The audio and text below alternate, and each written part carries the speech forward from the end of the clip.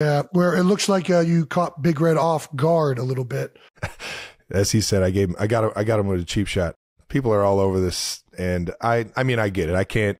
Yeah, you crossed the line. I think we can both agree on that. I can't get that fired up to the point where I'm bumping coach and it's getting him off balance and stuff. When he stumbled, I was just like, oh shit, in my head. Or even, let's be honest, the yelling in his face too is over the top. I think there's better ways to handle this retrospectively. Yeah, I know. I'm a passionate guy. I love Coach Reid. Coach Reid knows how much I love to play for him, how much I love to be, a product of his coaching career. I'm not playing for anybody else but Big Red. If he calls it quits this year, I'm out there with him, man.